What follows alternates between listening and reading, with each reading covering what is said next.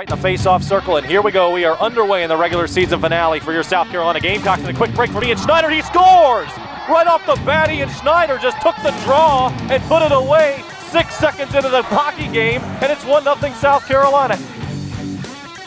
Now the other way, Gamecock going 3 on goalie. Going on Martone in front. Tingy, Martone, he scores!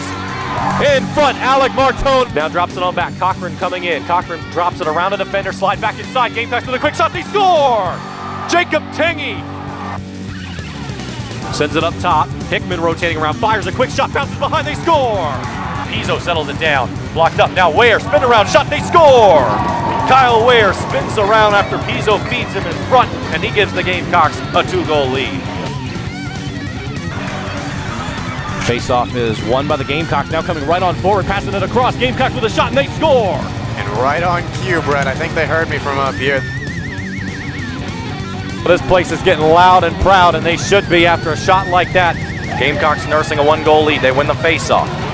Send back down, jamming it into the boards, going after it. Vanderbilt wins it from behind the net. 12 seconds, 11, 10 seconds to go. Vanderbilt tries to play it in front, poked around. Vanderbilt another shot, blocked in front, trying to get a stick on it. Who's going to get a stick on it? 4 and 3 seconds. It's cleared to center, and this one's going to go into the books with a Gamecock win.